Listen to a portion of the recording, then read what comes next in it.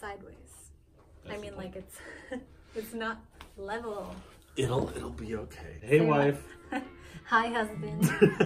We're here to talk about our wedding and our trip. While the ideas and memories are fresh in our mind, we're just gonna rewalk it. So, speaking of rewalking, why was I wearing blue shoes at the wedding, hon? Because you don't have any actual fancy shoes. And You said I could wear these. Yeah, I mean, but I like the shoes, so I'm not too picky. Yes, I did buy them for you. I think, was it for your birthday? Yes. We'll get a picture of them. Okay. Insert picture here. Because a lot of people on Twitter were like, wait, why is Drew wearing the blue Adidas? They just saw it from one picture. Because we're poor, okay. Is that what you wanted to hear? In the Instagram story, you were like, it's Telos of Tech Blue. So I stood out. That might have been her. Emily's raising her hand. Oh, was that you? Okay. Anyways, so shall we go give them a play-by-play? Yeah, so walk us through it from your perspective. So there's a huge fire. Probably some of you have heard about it, the campfire in Northern California. And there's like a bunch of other fires too in California. But basically a bunch of my guests that were invited to the wedding reception originally, obviously were in panic mode, and like many of them lost their houses. We thought about canceling the whole wedding just because of all the chaos that was happening. Yeah, I felt really bad because like who wants to think about a wedding when there's like people's houses and lives being destroyed. We ended up postponing the reception, so the big party is not happened yet. We just did the very, very basics, just the ceremony. And we wanted to just make it official for the people who had traveled far, and for us wanting to make sure. I had friends from Germany, and my dad came from Australia, so we wanted to get married. We wanted to get married, and we wanted to get past this, and I'm really glad we did what we did, because while it was a very small celebration, it was very memorable. Special. And it felt very special that we were with, even though it was a small number of people, they were people that were meaningful to us. Yeah. So it's a day that I'll never forget. Definitely. And I was ecstatic with how things turned out despite the horrible circumstances. Right. So morning of, you were getting ready.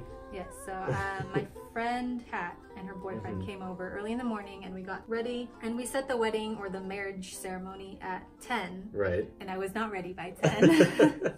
But I think a little extra time. I think it's good luck to be late to your own wedding. Maybe. Sure, why not? That's like when it rains on your wedding. That's supposedly good luck, right? This is what everyone says. It was raining ash, if that counts for anything, and I was only half an hour late. So. And I was fine because I needed some breathing time as well. So I was perfectly fine with waiting the extra 30 minutes. And it's not like you can get married without me. So yeah, I mean, marry yourself.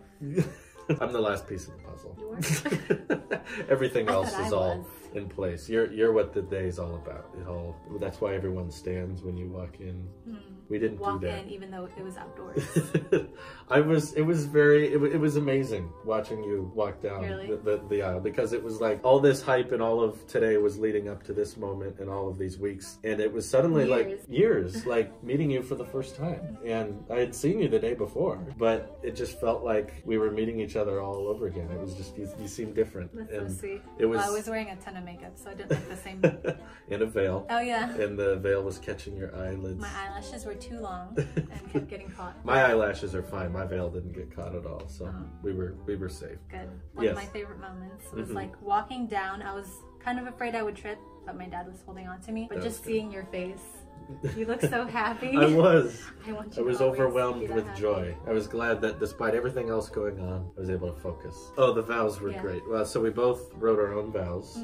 Neither of us memorized them. Yeah, we had bad memory. Yeah. Yours had a quote from Parks and Recreation, which was great. I said, as April Ludwig once said on the popular TV show Parks and Rec, I want to spend the rest of my life with you. Is that cool? Yeah.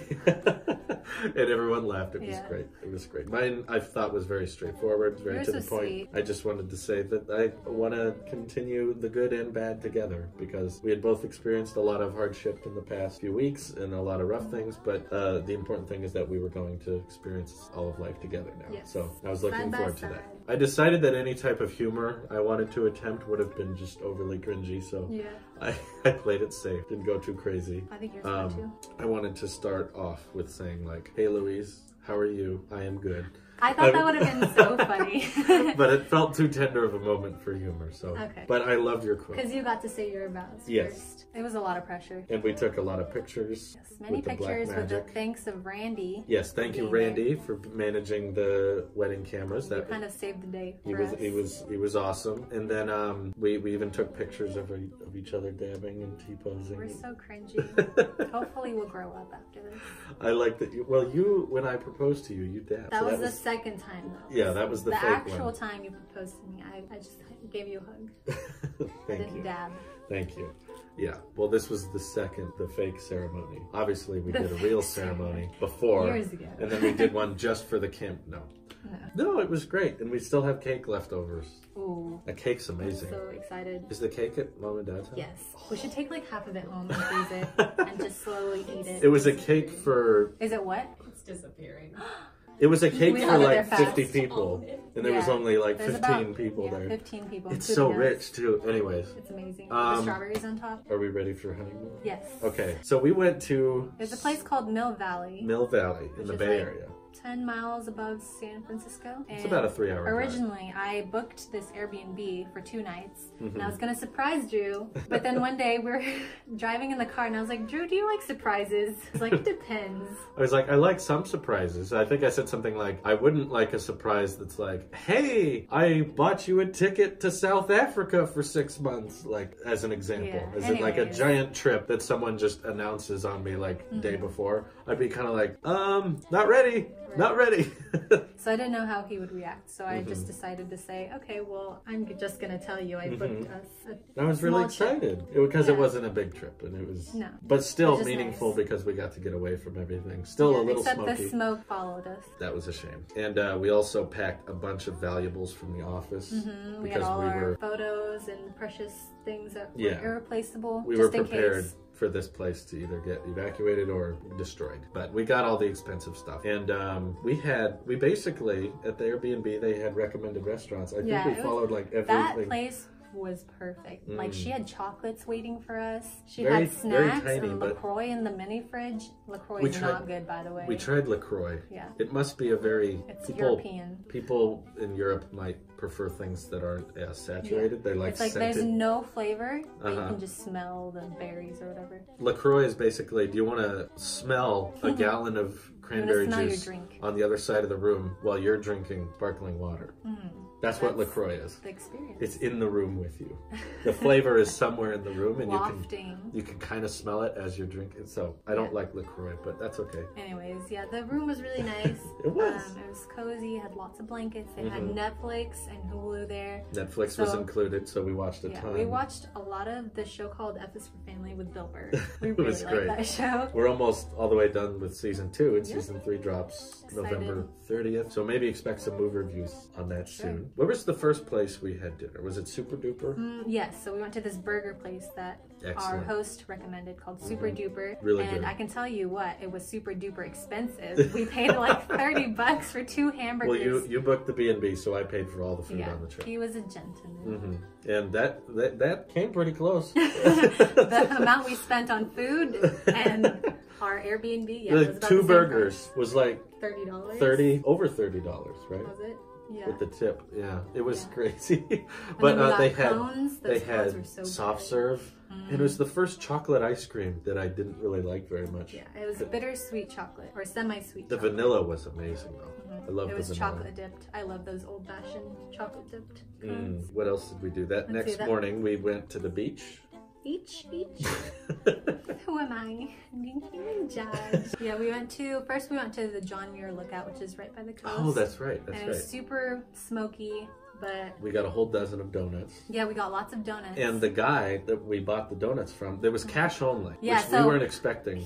So we had credit and debit cards. Cash around. And he was like, cash only, and I was like, oh no, Luis, go get the cash from the car. He was like, you woman, run. That's not what I said. Basically. But that's how it went down. And I was like sprinting up the road. I would have joined you, but I feel like that guy would have felt betrayed if he was like, that'll be, what was it? He said it was like $17 for $17.50, and then we just both run out of the building. He's like, they're not coming back. I can't do it. But anyways, I saved the day. I got the cash. I drove back down, and then we handed him like $18. Yeah, I'm pretty sure I got it right. Yeah. It was a 10 and a 5. And then like 3 ones. Yeah. And I said, here you go, $17.50. And then he handed us a 10 back. And I was like, I think you gave us too much change. And he's like, no. You said, no, you gave me 2 10s. And we're like, we're pretty sure we didn't. I don't think I gave you 2 10s. Unless I really counted it wrong. Yeah. But I'm pretty sure I got it. Was just, we had a lot of good luck on this trip. We did. We had like good luck with parking and there was always a parking spot available, which usually isn't how it worked. Oh, that night we went to the Apple store. Was that the first night? That was the first night. Yeah, it was. Okay, so there's a lot that happened. After we got burgers, I think that's when we went to the Apple store. And we got his Apple Pencil replaced. I've been having problems with my Apple Pencil. It was docking, and it would the little pop-up would say Apple Pencil, but then the pencil wouldn't work with the display. Very frustrating, obviously. You pay a lot of money for this. You're like, hey, I expect this to work. So Louise was like, let's just go to an Apple store.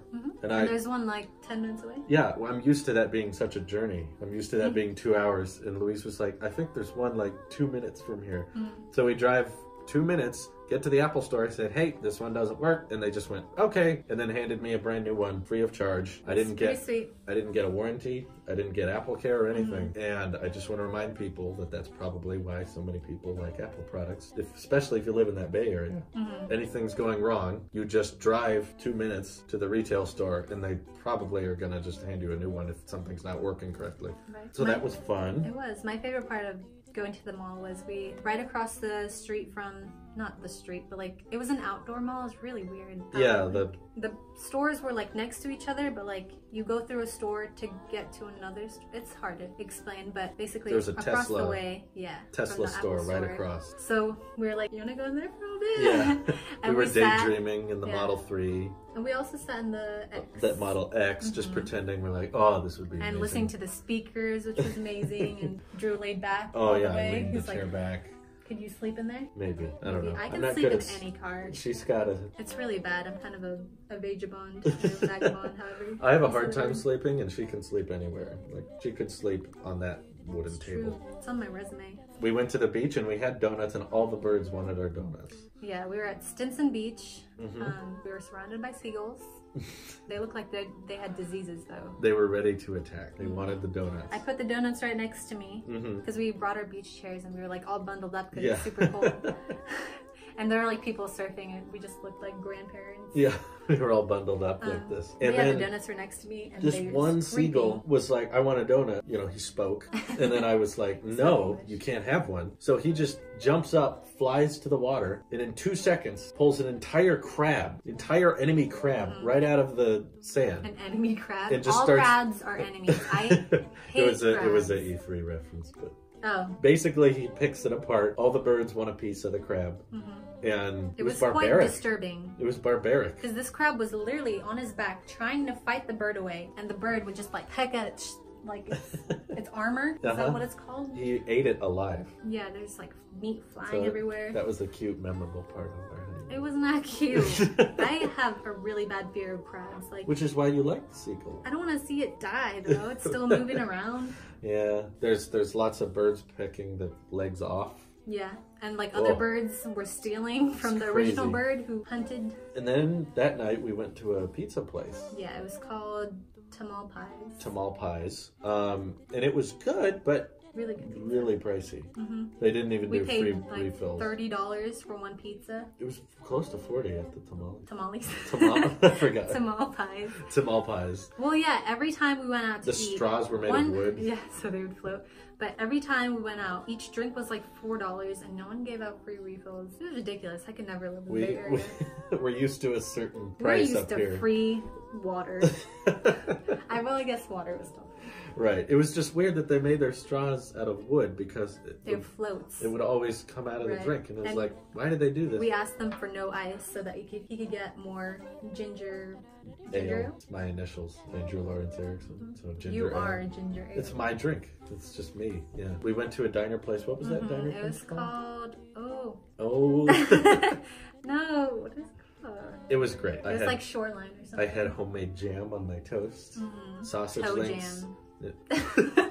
No, ew, gross. And I had an omelet. Yes. Which had like 5 kinds of meat and it was delicious. We were still eating it. Yeah, we finished it last night. Louise is all about leftovers. No, I'm not. I don't like leftovers. I'd rather eat things fresh. But she never wants food to go to waste. Yeah, well, the problem is we order too much food for the both of us. Well, you never know until you get it. Like, well, let's just order for one, and then if we're hungry, we'll order more. Good idea. Good So, eye. it was fun. It was great. Is there anything else that happened? Relax, we slept a lot. I don't know why. It's just like getting married and like... It's very stressful. Stressful, but it just tires you out. Emotionally. I feel like we napped so many times. There was a lot of relaxing and just chilling out, eating Ritz crackers. A lot of, what is this called? A lot of cranberry juice. Arm wrestling? Arm wrestling. We didn't arm wrestle one time. And whoever wins would pay for dinner. And he won every time. Yeah, oh wait, does that mean, do you win? No, who wins? Like, what's decided? Is it you're stronger, then you win? No, if you're weaker, you win. That's how arm wrestling. That makes complete sense. I had a blast. Me too. So that walks you through. I'm happy to be married to this man right here. She's like, what is this? Yeehaw. What? What are you? What am I married to? You? What do you mean? You? No, when you said this. This, I was gonna say this ginger. This ginger boy. That's kind of insensitive. So this man, he is definitely a man. What? Do you like my watch band I gave you? Yeah, it matched my wedding dress. Gave her the watch band that came with my Series 4 that was unopened. Matching. We just needed to get you the ceramic Apple Watch really quick. That way it would match. No, we can't afford that. And they don't sell them anymore. So. That's like our rent. It's a little more. More than our rent. Well, thank you guys for watching. Thanks, guys. And appreciate you for sticking around. Hope you have an excellent day. And we will see you next time.